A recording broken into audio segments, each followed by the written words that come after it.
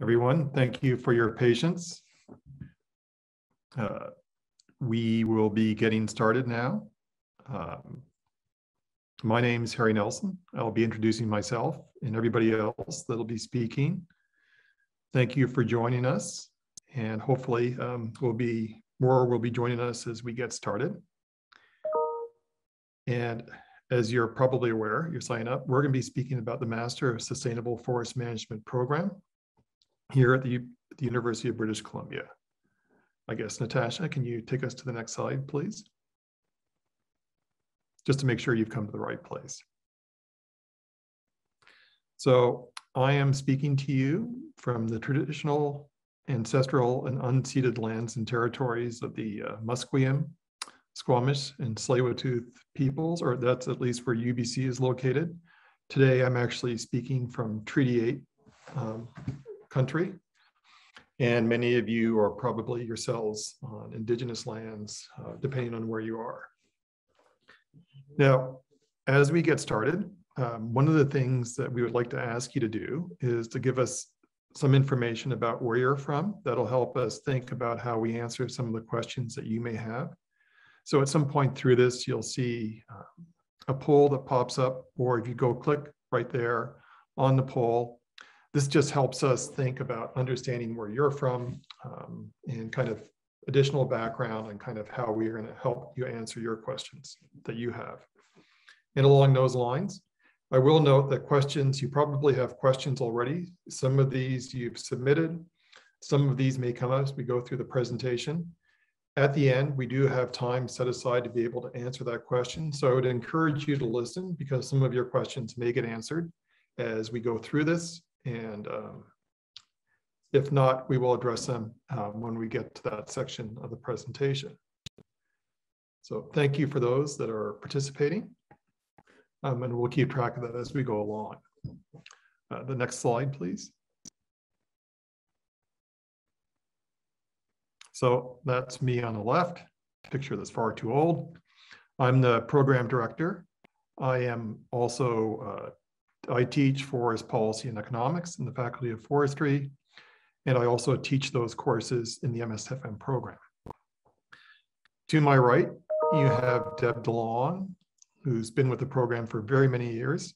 Deb will also be speaking during this presentation, and Deb has a long and extensive background, both working in academia, working in research as an extension forester, and working out in the field, and a passion for doing this. So we will, I'll let Deb introduce herself when we get to it. Next up that'll be speaking is Ken Byrne, who's now the program coordinator. I'll let Ken introduce himself. And finally, we have Julie joining us as well that can help answer questions and basically knows everything that there is to know about how to get into the program or what kind of requirements you need to meet. Next slide, please, I guess. Natasha and Fabian, who are helping out, but keeping themselves behind the scenes. So here's the agenda for today. We're going to introduce Vancouver, for those of you that aren't familiar. Canada, I guess, for those of you that aren't familiar with the country as well. The University of British Columbia. Then we're going to go and speak to the MSFM program, where Deb and Ken will both be speaking about that. We're going to give you some feedback from the people that have gone through the program, offer some information about how to apply, tuition costs, funding opportunities, and then we'll get to the questions and answers. Next slide, please.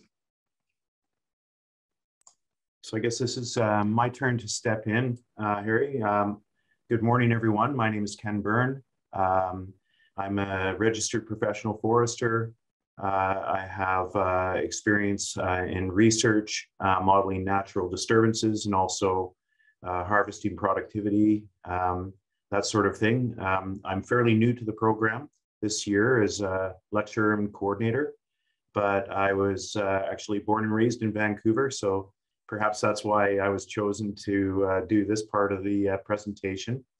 Vancouver is consistently ranked among one of the most livable cities in the world. Within the actual city of Vancouver, there's just over 600,000 people, but the greater Vancouver area, including all the cities around it, it's around 2.5 million. So the UBC campus is approximately 20 minutes driving from downtown Vancouver. There's also many bus routes that will serve that commute as well. And it's only 35 minutes. And honestly, given the traffic and parking in Vancouver, that's a preferable option. Next slide, please. So UBC is a global center for research and teaching.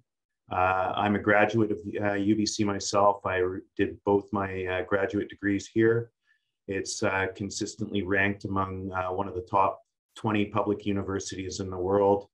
What you're looking at there is the main library. It's one of 11 libraries on campus, and there's also access to libraries globally. By the numbers, there's just over 66,000 students. Of that, almost 56,000 are on the Vancouver campus. Next slide, please. So as mentioned, UBC is ranked among the top universities. Forestry specifically is among one of the top 3 forestry schools in the world. We have over 1,500 students, of which 300 are graduate students.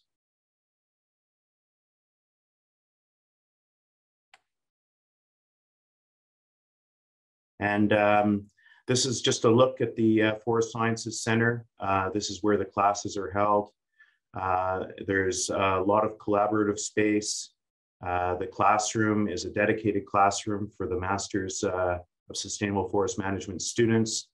There's also a number of meeting rooms that are available to book for smaller group meetings.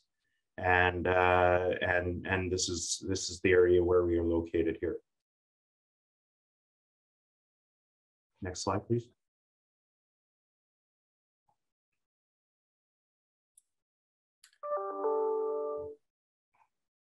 Okay, I think this is where I jump in. My name is Deb DeLong. I have been the coordinator and lecturer for the MSFM program for the last almost 10 years, but I'm winding down that role and Ken is taking it over. What we're going to do now is dive into a little bit more detail about the MSFM Master of Sustainable Forest Management program. This program is very compact and it only runs over a 10-month period from July to April. It says July, but really, actually, it's even a little bit more condensed as you don't have to be at the campus until the middle of August. So what we're going to do now is go through a few slides for you to think about whether or not this program is right for you. So we'll describe a bit about the program, and then if you've got any more specific questions that we cover here, you can put them in the chat. So this program was designed for naturally inquisitive people who enjoy working outdoors. That's key, enjoy working outdoors. As you'll see in some of the slides, we're outdoors quite a bit, and especially when you get your first job after doing the program, more than likely you would be outside working. So professional forest land managers are essential for healthy, sustainable, productive forests, of course, on which we depend. And this program is accredited and uses the principles of sustainable forest land management to produce graduates that we hope are equipped to fulfill this need. And this need is constantly changing, the details of it. And we pride ourselves in remaining quite nimble to make sure you get the right kind of education during the program. As mentioned, it's accredited. It's accredited by both the Canadian Forestry Accreditation Board, or is known as CFAB, and also the Society of American Foresters. And it's the only program in Canada that is accredited by the Society of American Foresters. So now let's look a little bit into the curriculum and see what you're going to be learning, what you would be learning.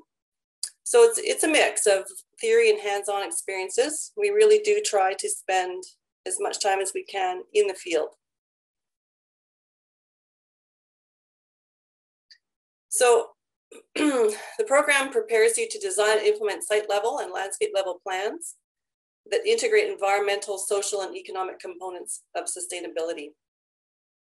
So this prepares you for careers in government, industry, and consulting companies. And graduates from the 2018 year were all, in fact, I would say 2019 as well as 2020, if they wanted a position in forestry, they do have those positions. So, you know, essentially we can say it's 100% employment rate. Here's a list of some of the courses that you would be taking. You can see it's divided into two categories, core courses and then electives. The core courses, they're not specific to subjects, but they're more integrated. So you see fundamentals, the first course, the second course, land information acquisition and analysis, and then site level forest management and landscape level forest management. So each of those courses has several modules within it that you would learn different things. And then the electives, economics and forest policy. They're only electives if you haven't taken such courses in the past. And then you have two courses left to choose from after that. So as I already mentioned, we spend time in the field and in the classroom. And when we're in the field, in particular, we talk to a lot of practicing foresters and other professionals in the natural resource management world, and and practitioners as well from many different backgrounds, in addition to the professional forestry.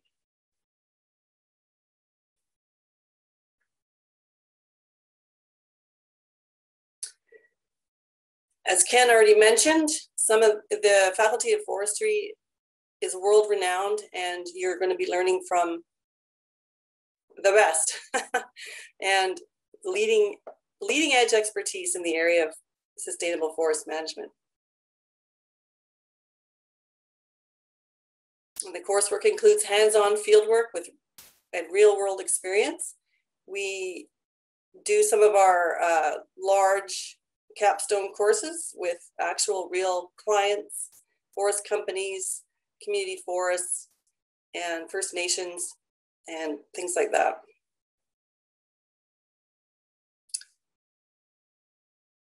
So this is probably key to a few of you attending the session, that once you complete this actually during the program, you can sign up to become a forester in training, and you can count this time in the program toward your articling period of 24 months. So you can collect 9 months of articling time towards your registered professional designation. Now, this is probably some of the best marketing we could do, is check out what our alumni are saying about the program. This is Mark Tallman, and you can just read this through. But one of the interesting things he points out here for him was that his classmates came from wildly different backgrounds, from data wizards and academics to hardy wildland firefighters and everything in between. I think that really resonated with him, is the diversity of the cohort.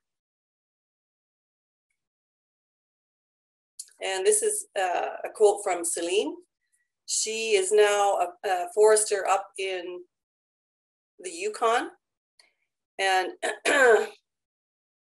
she kind of indicates how intense the program is, but sort of taking part in field work and conferences around the province for great networking opportunities was something that resonated with her.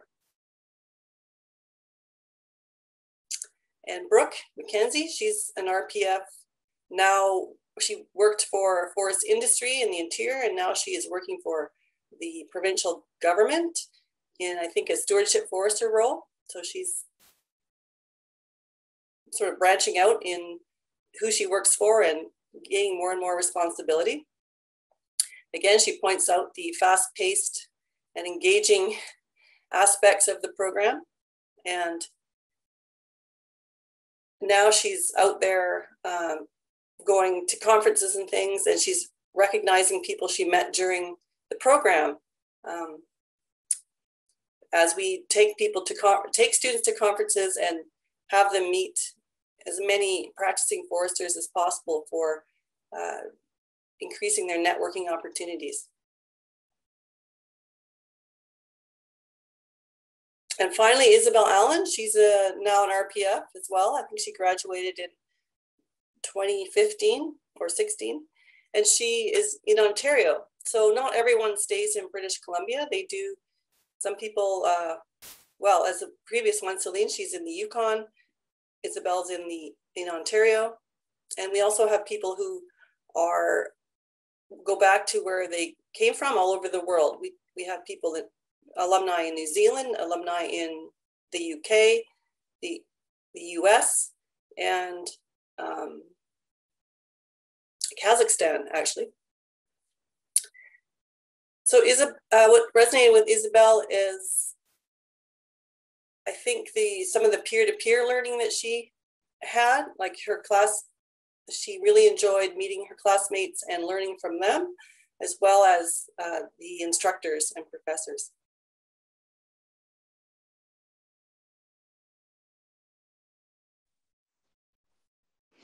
And I will add my welcome now as my section about program requirements and how to apply. And my name is Julie Morey, and I'm the admissions coordinator for the program. And I'm very thankful that you guys all took the time to join us today. And I know that the application process can seem complex, so hopefully I can demystify that for you and reassure you that we are here to help you in all the way through. And next slide, please.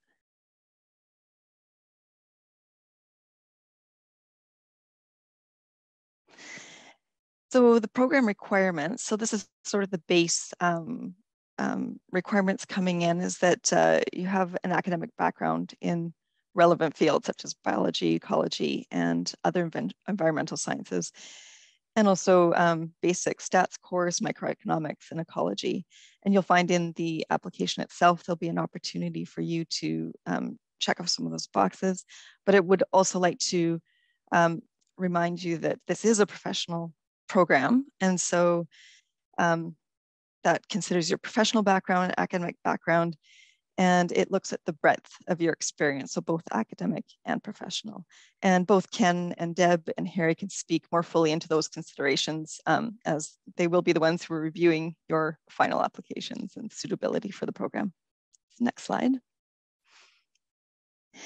So there are minimum academic requirements, and we are under the umbrella of the UBC Faculty of Graduate Studies. So these requirements are actually based for any grad student that is coming into UBC, and with a couple notations that Forestry has some specific requirements, but I'll address those in just a moment. So as you'll see, you need a bachelor degree coming in.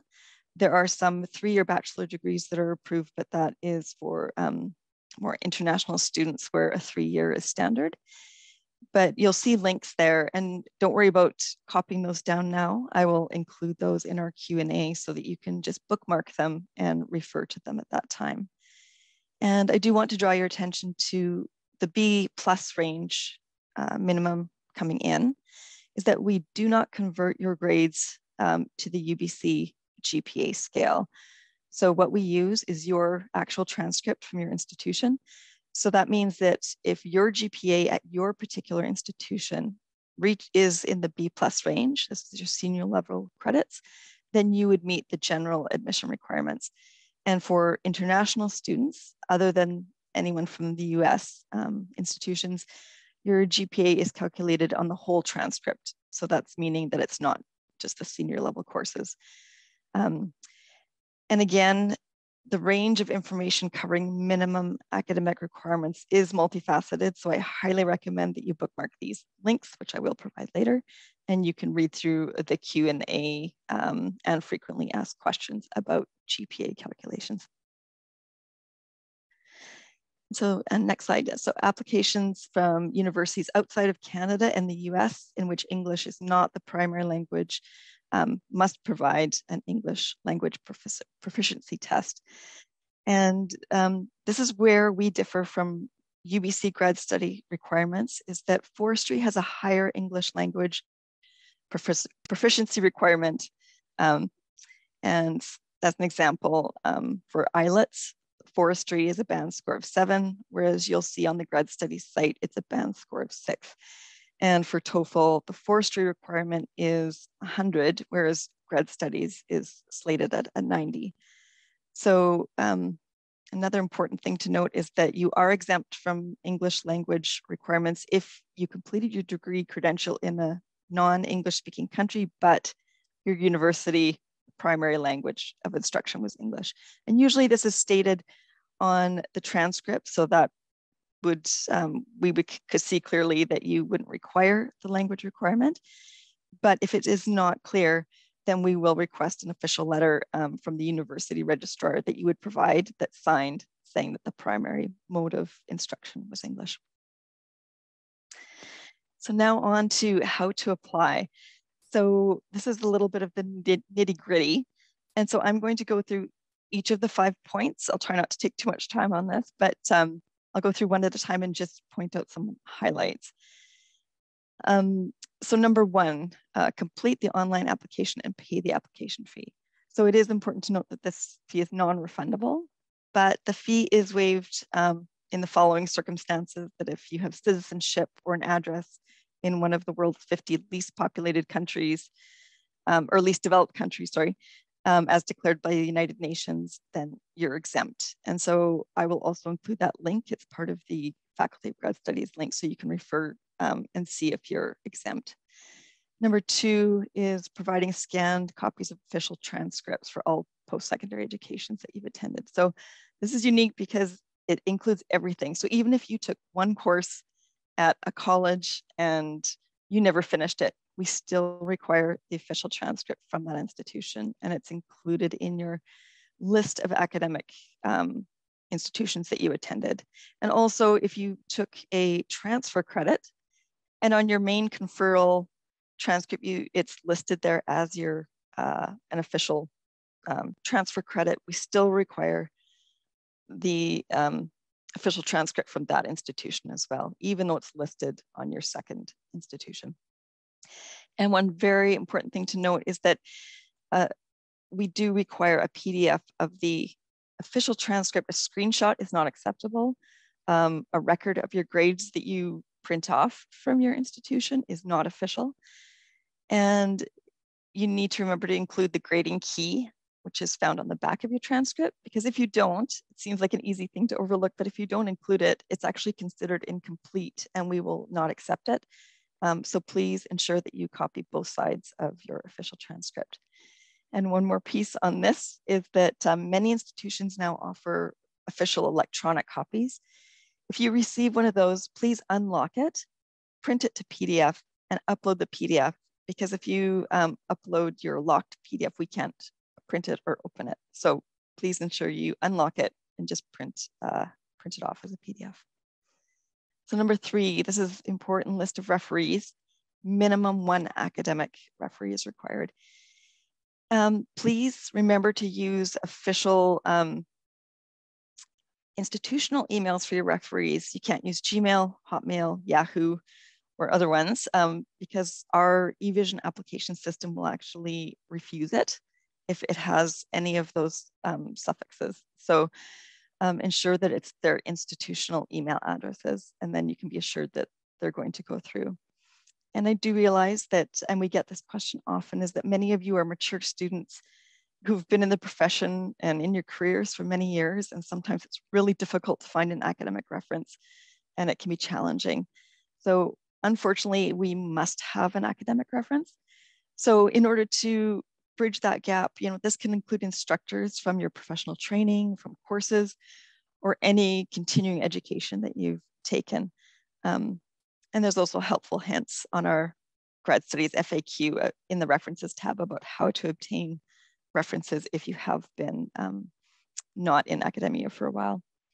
And number 4, send in your official language proficiency test results if applicable. We've already discussed considerations for English language requirements. The most common is IELTS and TOEFL. And Grad Studies does list all the acceptable institutions on their website, and I'll include that link later on. But please note, almost all testing institutions have now adapted to COVID considerations. And so that means there's no longer any exemptions or extensions on deadlines due to COVID. So we still expect that you are able to provide your tests within the appropriate time frame and the closing dates of our application. And number 5, submit your MSFM letter of intent, questionnaire, and curriculum, your CV. And this is pretty self-explanatory, and there are no hard or fast rules or regulations, but just a reminder that this is really the section of your application where you can shine. It'll show your personality, your experiences, your interests. So put your best foot forward and take your time in completing that section. So I will be posting, putting all the links in for how to apply FAQs, and just to note that our deadline is March 15th for the July intake. And a reminder that although we are on a rolling basis, even though you apply now, you may not hear till after the March deadline. So we encourage you to apply early, but just note that you may not hear until after the closing deadline on final results. Tuition and funding. So this section is a professional master's program. So you'll note that tuition is higher, and also higher for international students. And many people have sent us questions saying, why is tuition so high, particularly high for international students? And the reason for that is that UBC is a publicly funded university. And so approximately 45% of funding comes from the government, a portion of which comes from our Canadian taxes. And so that is why there is also a difference in the price.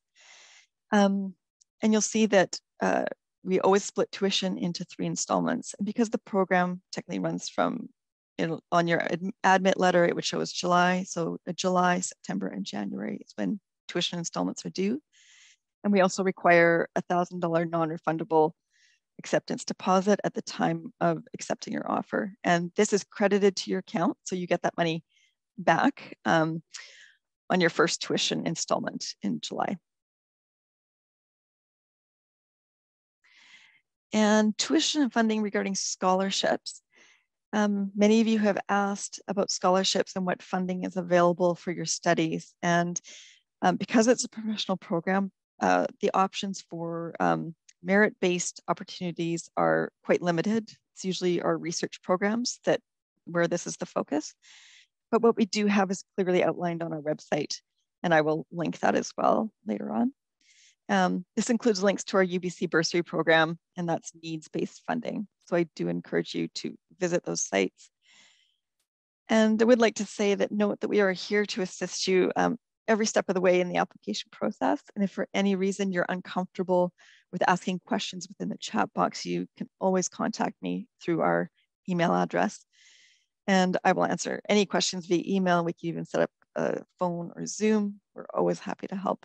So I guess we'll be going now to the Q&A section. Thanks. All right. Thank you, Julie. Oh, sorry, go ahead, Harry. I think, Ken, I'm going to hand it over to you immediately. But the one thing that I guess we'd like you to think about as you're looking at this and thinking whether this program is the right fit for you, there are other professional master's programs as well in the Faculty of Forestry. And Julie will be providing links and information for that if this doesn't feel like it quite fits with what your interests are. And with that, Ken, I happily turn it over to you. Thanks, Harry. There are a few questions that have already been posed in the question chat box. So maybe I'll start with some of those. We have one from Gerv. I don't have the full name, Gerveen. Hello, thanks for this webinar. I have a question. I'm from India, completed a PhD in forestry and climate change. And so the question is, are you eligible? I would say certainly, certainly you're eligible. I don't know if you have a follow-up question to that. I see that Julie has posted the some of the admission FAQs. So I don't know if you have an additional follow-up question to that, Gerveen, but I'm more than happy to entertain that.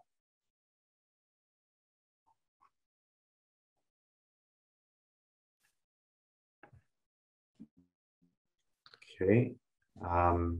There's another question. Completed 4 degrees, bachelor programs in agriculture, MSc in agroforestry. No gaps between educational professional experience. Again, I would say definitely eligible.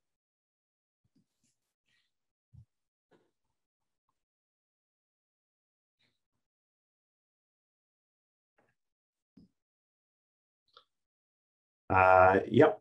And so then there's also some questions that were sent in advance of this presentation. So maybe I'll start at the top. Does the MSFM courses help me qualify for an RPF under ABCFP? Yes, definitely. Maybe I'll address some of the questions that that are more directed towards me. I think there's some admissions related questions, and I'll let Julie follow up on some of those. And Deb or Harry, please feel free to chime in if you have anything to add. Regarding careers, what kind of career opportunities are available to MSFM graduates? Deb kind of illustrated that through a couple of examples. Typically, you would start, it gives you your entry into the profession. And usually after the program, many of our graduates find positions, field positions in which to start from. And, you know, from that, you can go any direction you want in forestry. You could specialize in silviculture, you could specialize in policy, forest operations. Typical employers might be consultants, licensees, even the provincial government. We have all of those actually regularly coming to us to present to our current students and provide, you know, at least a scope or a perspective of the kind of employment opportunities that are available to them. So, you know, and then from there, as you gain more experience, the program is intended to give you that foundational knowledge that will prepare you for moving into management positions if you prefer to do that. Some people might do that and then come back and they prefer being out in the field. I mean, at that point in your career, anything goes. Harry or Deb, I don't know if you have anything to add to that. I would say that the employers are getting a little more diverse as well. Like it also includes NGOs and things like that, municipalities. You know, that's actually a big one. The urban, sometimes they like to hire registered or foresters in training for urban interface jobs. Yeah, so there's a lot more diversity of employers now as opposed to maybe 10, 15 years ago. Okay. And it's Harry. Just Ken and Deb, I'll echo what you both have said. But I think I want to emphasize, because these are some of the questions here, this really is about equipping you to go out and work with people and go work on the land. And kind of from that perspective, it's not an academic or kind of a research-based kind of degree. And then just very quickly, Kira had a question in the Q&A. And I think Deb can perhaps speak to this as well, but Kira, but yes, we've had a lot of people that have actually had extensive fire experience that have come to go through the program to get their RPF designation. So yes, I think you'd be a good fit for sure on that basis. Thanks, Ken. Thanks, Deb. Yeah. So maybe I'll just go down the list, maybe on the career theme while we're on it. Do you feel that every course was relevant to career endeavors? Is the degree equivalent to a thesis-based master's in academia for future PhD acceptance and or the workforce? So the course is accredited with the Canadian Forestry Accreditation Board and the Society of American Foresters. And the curriculum is regularly reviewed by those two licensing organizations to become a professional forester. So the content of the courses, to answer the first part of that question, is that yes, the courses are relevant to career endeavors, specifically careers as a professional forester. They're designed to meet the competencies expected by a professional forester, so definitely applicable. The second part of the question is the degree equivalent to a thesis-based master's in academia. And no, it's a course-based master's. Typically, a research-based or a thesis-based master's may center on a specific topic, which wouldn't include necessarily, it might include part of some of those competencies, but not all of them. But the focus in the thesis-based master's is research, and it is a stream that is more tailored to going on to become, to do a PhD, or maybe go into research specifically. Many thesis-based masters do go into the workforce as well as PhD degrees. They do go into the workforce as well, but maybe as specialists in a particular area, whereas this course is designed to train more generalist professional foresters. That's not to say that it completely excludes you from, a subsequent degree. If you have, an interest and a certain talent towards research, I mean, it is not unheard of. We've had students in the past who have gone on to do their PhD, but it is the exception rather than the rule. I don't know if Harry, Deb, Julie, and particularly Julie, has more insight into the prerequisites to some of those research programs. Mm-hmm. Thanks. So yeah, just to reiterate that there is no direct laddering from a professional master's program into a thesis-based program, and also there's a whole different set of requirements. Like you have to secure a supervisor before you can even apply to a research-based program, either another master's, MSc, MASc, or going into a PhD. So like Ken said, it has happened in the past, but it is the exception rather than the rule.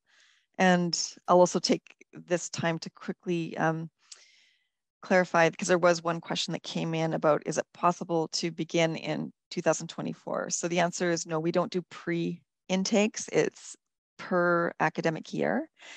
And also to reiterate that during COVID, we did make some exceptions and we offered deferrals, but that is no longer the case. Prior to COVID, no deferrals were offered. During COVID, there were exceptions made. So going into this year, we'll see how everything goes with COVID, but at this point, deferrals will not be offered for this next year. Okay, thanks, Julie. So there's a few questions that have more of a theme around environmental big picture. The MSFM program is, although it trains you to be a professional forester in both Canada and the US, certainly those skills are transferable to be a professional forester in other jurisdictions. However, there's a few questions here related to developing countries, specifically as foresters and environmentalists. What are you doing to manage environment more sustainably in developing countries? I mean, we really don't have the jurisdiction to do so from this vantage point.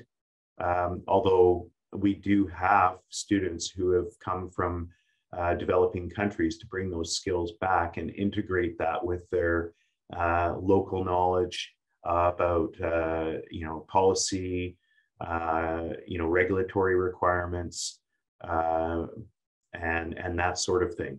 But we don't directly engage in managing sustainably in other countries, such as Ghana, for example. What is the current state of the global forest? Well, I'd have to look that up a little bit, but I know that the global forest is under pressure in many jurisdictions around the world, both tropical, temperate, and boreal. All forests are under pressure, so it requires people who are trained to go into those forests, ask the appropriate questions, and have a structure to be able to manage them. And so from that standpoint, we are training in those skills, and it's a matter of how they are integrated with other pieces of knowledge. Harry, you might have something more to add to that. Yep, I will, Ken. And Tony, I see you have your hand up, so I'll ask you your question next. Again, as I mentioned earlier, we do have other professional master's programs in the Faculty of Forestry. There's a master's in international forestry. There's a master's in urban forestry as well. So again, it's looking for what best fits with your interests and your objectives. I would suggest to you that there are these general competencies and skills that you can kind of acquire that are applicable in all these other settings, but you may get additional material content in those programs that are more tailored to that international setting or that urban forestry setting. What I would offer is, from my perspective, BC is both huge, unique, and a fascinating place to do forestry that I think more generally you can carry these skills, learn so much, I think, that kind of can help put you on the leading edge of some of the challenges we face with forestry. Probably more so because we're coming from this kind of Western tradition, more directly applicable to North America, perhaps to Europe. But I've seen students leave the program that go work in South America as well.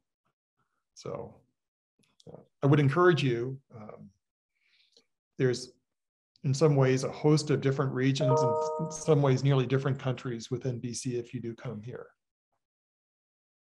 Yeah, and maybe to add to that too, the forests that we have here in North America are mirrored in other continents in Northern Europe. Even New Zealand. I've traveled to New Zealand and in parts of the South Island, for example. Some of the pictures I've taken look exactly like BC. So I think there is a common camaraderie among foresters across the globe. Okay. Next question is, how do we measure sustainable management, and how can forests be managed sustainably on private land? I mean, my contention is that they could be managed sustainably on private land the same way they could be sustainably managed on public land. I mean, the principles of sustainability are the same. And I think the better question, or the bigger question, is what are you trying to sustain? And these are the types of discussions and questions that we go into in the program through core coursework and also guest speakers. And I think that's the primary focus there, whether you're leading this program to manage forests on public land or private land. You're equally well equipped. We had a field trip even this most recent in this most recent cohort, where we actually went to view harvesting operations on private land, and having been on both, they look very much the same. And it really depends on what your objectives are when you start talking about sustainability. I don't know if anybody else wants to chime in on that. Okay, moving down the list. I'm just checking the chat box as I go here to make sure that I'm not missing any questions. Feel free to alert me if I have. Okay, we'll maybe dive into the curriculum a little bit. What are the weekly after class time requirements? As Deb mentioned in her presentation, it is an intense program. You work in a small cohort, which is, I think, really good for learning. You get to know your classmates really well. You'll learn a lot from them. You'll learn a lot about relationship building as well. These are some of the softer skills that you will get out of the program, working under pressure in teams. So to answer the question about after class time requirements, there will be significant after class time requirements. It is a short program, but it is an intense program. I don't know if hopefully that answers that fully. I don't know if Deb or Harry would like to add anything to that. Okay, moving on then. Are there any overlap? Is there any overlap or exploration into silviculture or mycology?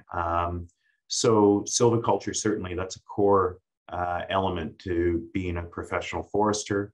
And the program is quite heavy with silviculture related topics. Coming from, I've trained as a graduate student, in the silviculture area. I've also transferred some of that knowledge to working with an organization in forest operations. And one of the contentions is that actually a good silviculture plan is in fact a good harvesting plan. So it does, encompass both forest operations and, core silviculture topics. So certainly there's, extensive look at silviculture, mycology. Now, correct me if I'm, misinterpreting this, but mycology might be more the specific, detailed investigation into fungi. We do have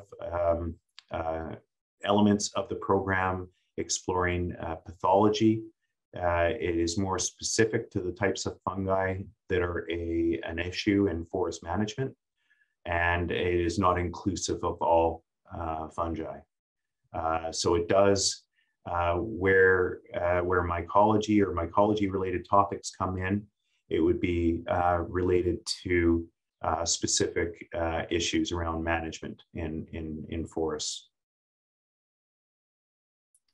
I would add to that just quickly that if a particular student is very interested in something specific, there is room to do a directed study, which you could delve into that topic area of mycology in much more detail if you choose to do so. Yes, and we have great faculty. I know the professor who comes in to work with the students on the pathology part of the program is extremely passionate and extremely energetic about all things fungi. So if that is an interest of yours, there is the capacity to accommodate that. If I enroll in this, am I allowed to register in other courses? Yes, certainly. And further to Deb's point, as well as directed studies, there's other courses in forest operations, forest health, entomology. There's a number of options that you can explore that are available through the Faculty of Forestry. And another question I have here is, what is the major difference between this program and the graduate certificate in forest management and conservation? I mean, one of the key differences, I think, is that the certificate does not qualify you to become an RPF. So it is a shorter in duration, and I haven't looked into that certificate in detail, but my impression is that it is designed for professionals who are maybe already in the field and want to, I guess, supplement their knowledge in some of those areas. And I see Julia's come on and probably has more to add than I can offer. So I'm the admissions coordinator for the certificate program as well. And so it's definitely a program. So everything is online. There's no in-person sessions, and it is very focused on people who are in the profession but can only take one course, have time to take one course per semester. You do have the option of doing 2 or more, but most people just take 1. And so it's a way over a 2-year period of time, so you can get an official certificate, but it does not equal a degree or directly ladder into the degree programs. But having said that, it would be great on your CV and your academic history if you do choose to apply to some of the other programs later on. And I have included the link, so you can visit that. And just to let you know that applications, if you are interested in taking a course through there, applications close on December the 1st. Okay, thanks. Yeah. I think it's just, again, a useful reminder for everybody that one of the things that is, we believe, a strength of this MSFM program is there is a lot of, we take you out in the field a lot. Given that that's where the expectation is, you'll likely be working.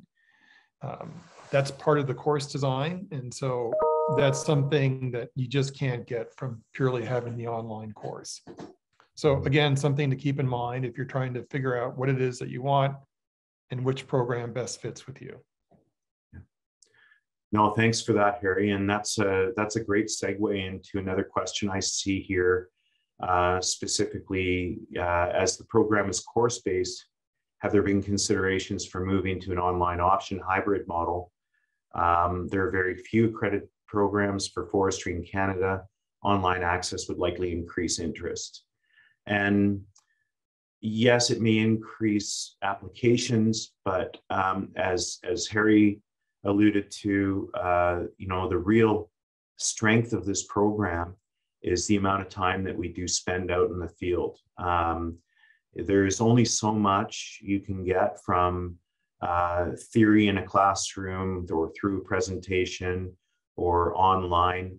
The kind of engagement that is offered in this program, as a professional forester myself, is necessary for some of those concepts to really sink in and become part of you.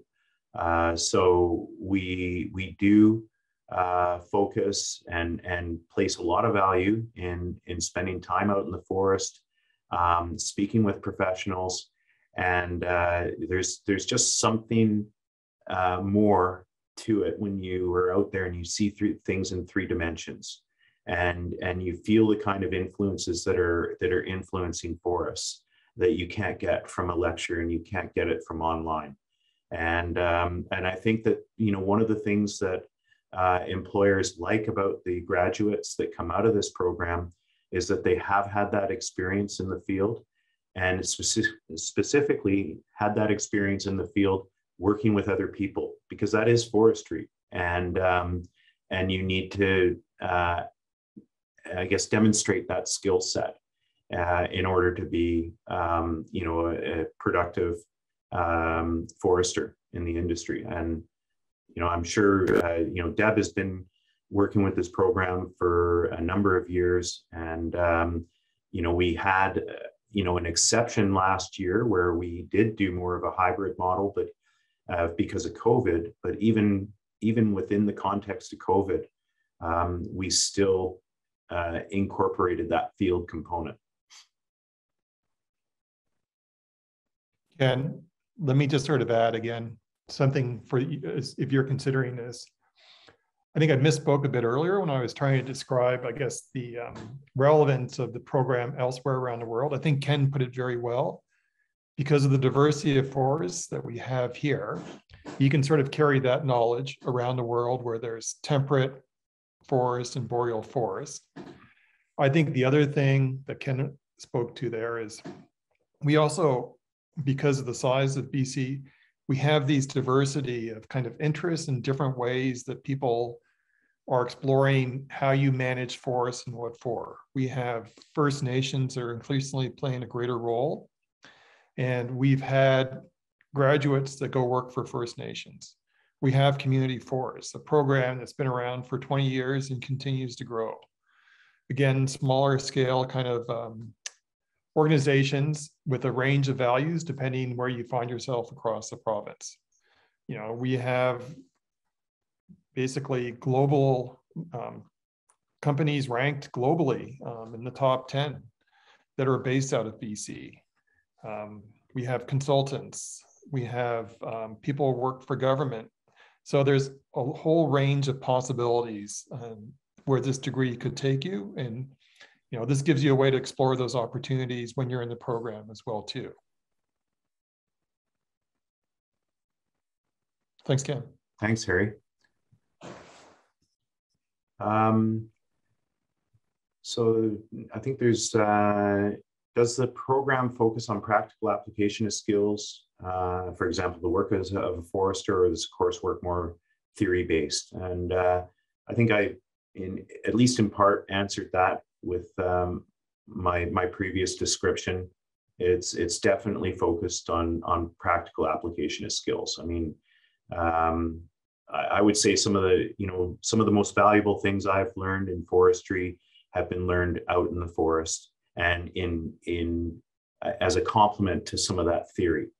You need the theory, but without the practical application of that theory, it's very hard to practice forestry. So that's a really important element that I think is important in this program.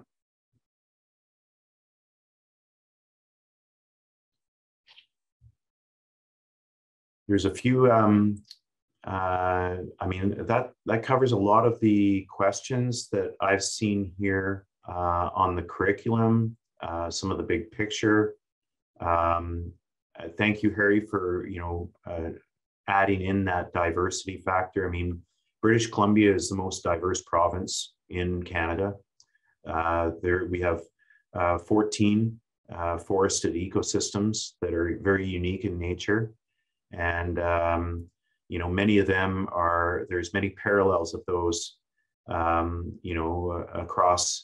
the globe, really. I mean, from mild, wet, temperate rainforests to dry interior, almost desert ecosystems, to alpine forests, to northern boreal forests and willows, grasslands. So, within, a few hours driving of Vancouver, there you can go through multiple ecosystems, and there's multiple opportunities to get involved in, especially through the landscape management plans that we do as part of our capstone course in the second term.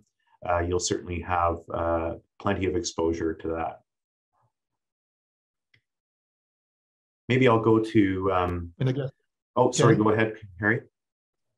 And again, for those of you joining us, depending on where you're, you may have been paying attention, but there's very much, BC has been in the news. we're going through a series of probably policy changes here in British Columbia, which I think, again, is going to both create opportunity, and we would encourage you to look at that as we just need to note that we're starting to lose people here. So I think we'll try and wrap it up in the next minute or two. But again, in a larger context, we're going to be in a process of change here, and things like landscape plans that Ken have talked about, there is going to be a need for people with that expertise and training in it. So once again, an opportune time to look at a program like this if that's your interest. Maybe some of the, maybe we'll move to some of the more, I guess, functional questions related to admissions, scholarships. Are there any scholarship opportunities available? What about scholarships for international students?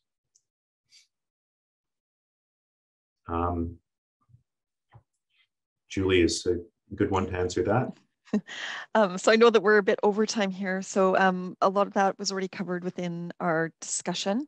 If you have more questions, we have posted the links, you can visit there. But as I said before, for professional master's programs, the scholarships that are available are for already accepted students. So it's once you're in the program, and then it's based from there. So there are no entrance scholarships per se. And also I will point out now so that it's, and it's on our website as well, but MasterCard Foundation is no longer accepting applications. And so the MasterCard program will not be offered for this intake here. So just so you're aware of that as well. So I think, just to wrap things up, as Julie pointed out, we're a bit over time. Thank you very much for all your questions. If we haven't addressed it, please feel free to email us and we'll answer them. And we look forward to hearing back from you if this is something that you're excited about and you see it as where your future might start. So thanks very much. Anybody else would like to add? No, thank you, Harry. Great. Thanks for joining us. Thank you all. Yep. Thank you, everybody.